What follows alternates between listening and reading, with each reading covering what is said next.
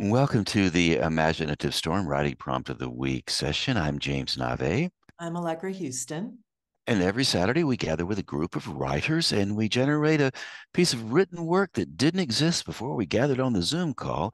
And what we would like to do now with you is show you how we do that. So, what we will do is start out with an image. Allegra, tell us about that image.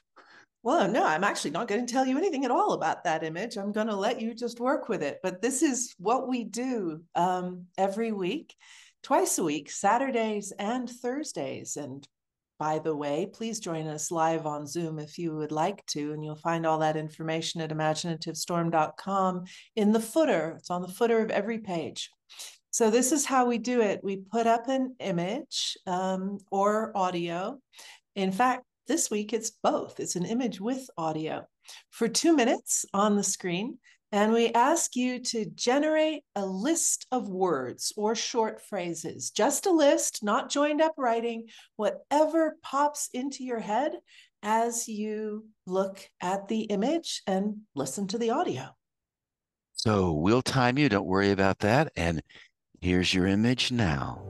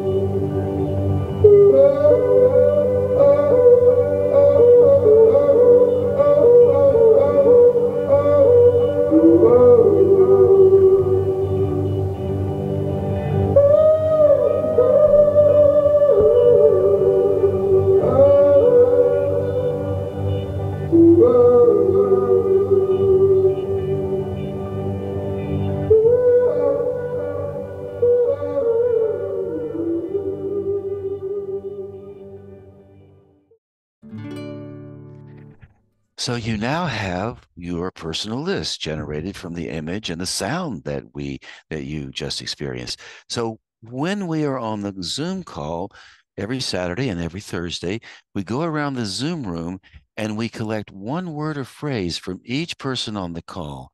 And everybody on the call writes the words and the phrases down on their list. So they have a community list. So since you're not on the call and you're here, we would like to give you our community list. So you'll have your personal list as well as your community list. So Allegra's going to read that list for you now. And you can write these words down, and we recommend that you do write them down. But if you don't worry about it. We will put them up again on the screen during the 10-minute writing time. So here they are. White noise, swampy, crunching, lotus heaven, mud green, reflection, ancestors' echoes, steps up and out, marsh palace, sighing echoes, take me home, stillness, post and beam, forever funneling, nature trained, yodel echo, interior bayou, mystery shack, Ozark yodeling, walk on water, meditation, seeing sound, hearing color, call of the bayou, coming home, Alligator love song. They're all gone now. Come to me. I am here. Silence. Call and response. Rot. Morning chant. Past picnic. Human critters. Pray for me. Baptismal steps. So after we read the work aloud, and on Saturday morning, someone volunteers to read the list aloud, like Allegra did, we move into our 10-minute timed writing. And that's all we do. We write for 10 minutes on Saturday morning to generate something that didn't exist before. So that's what we're where we're headed right now. So you have your personal list and you have our community list. And so what we would like for you to do is to work with both of those lists. Take one image, two or three, or maybe more, and work with them in a piece of writing. Allegra, you want to elaborate a little bit more on that? Yeah, so don't feel that you have to use all the words or even lots of the words or even multiple words. You can just start with one and see where it takes you and never return to the list of words at all. Or you can keep coming back to those lists for more toys for your imagination to play with. The goal of this is to let your imagination take the lead. Your imagination is in the driver's seat. Your rational mind is in the passenger seat. It is just going along for the ride.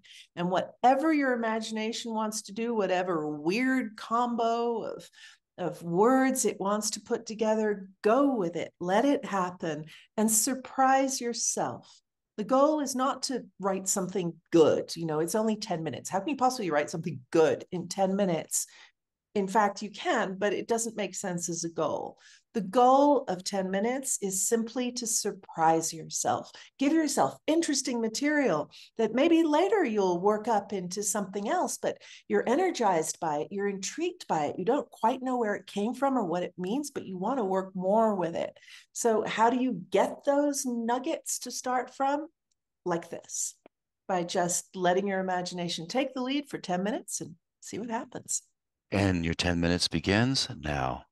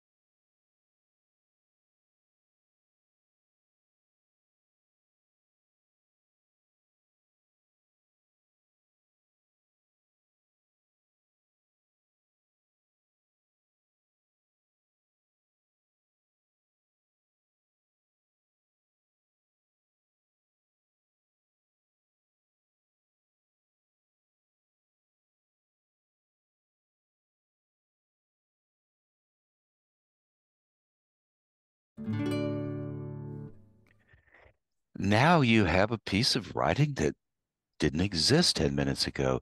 That's what's beautiful about this work. It's original, it's present, and it belongs to you. What we do after everybody writes, we go into Zoom rooms and we ask people to read their work aloud.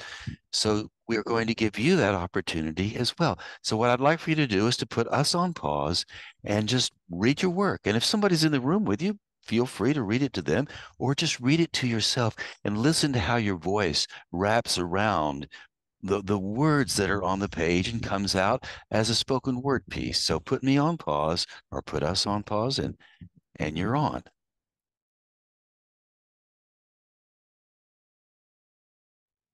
When you read your work aloud, you develop a different sort of relationship with your writing, and you notice what you like more than what you don't like. And that's the opposite of reading silently on the page. That's why we encourage you to read your work aloud.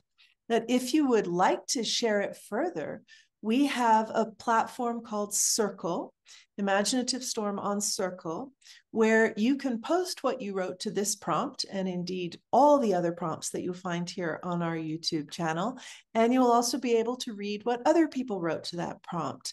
So again, it's a place for appreciation rather than criticism. It is really fascinating to see the extraordinary imaginative range that a group of people can come up with inspired by the same prompt. So if you would like to go to the Circle, simply go to imaginativestorm.com, go to the community page, and you will see Imaginative Storm on Circle. Just click there and you'll be on the Circle. It's free also. You just have to make a login name and password, and then you're in. And when you go to imaginativestorm.com, you'll also see some live workshops that we're doing, as well as other kinds of resources you can use to develop your writing, to engage in what you're trying to tell the world. So imaginativestorm.com is a great place to start, and it's a great place to stay. And we appreciate that support. The image, where did that come from?